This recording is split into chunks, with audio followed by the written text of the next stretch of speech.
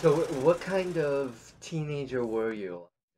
Yeah, I wouldn't say I was terrifically adventurous. Yeah, academic and not one to break too many rules.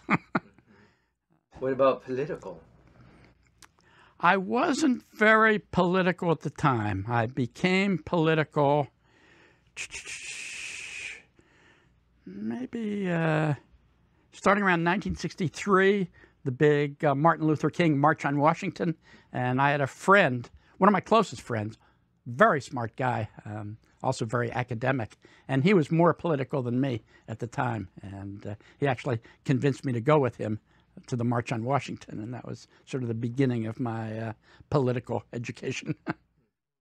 The event that really politicized me was when Cambodia was bombed by the United States at the height of the Vietnam War. There were strikes all over the place in universities, and a lot of university students and faculty were going on strike for some period of time to protest the involvement. And MIT, I mean, I love MIT, got a great education there, but they're a central part of the military-industrial complex. And the MIT administration declared, we're on strike. And another paradox, and I thought, there's no way to resolve this.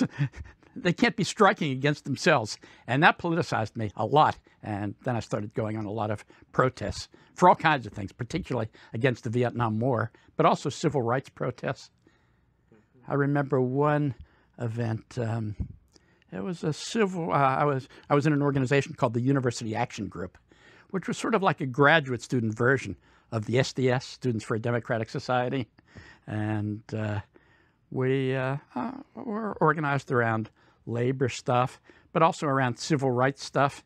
And at one rally we were part of, one black student gave a very emotion-filled speech about how the same forces that are keeping black people down are going to keep all of us down if we don't do something about it.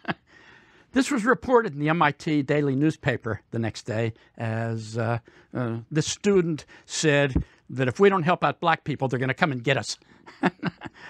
So 4 of us from the University Action Group stormed into the office of the newspaper and said, we demand a retraction. That's almost the exact opposite of what was actually said. But that was pretty typical of the media at the time. They would try to frame any protest as insurrection. Almost typical of the media now. Almost typical of the media now, yeah.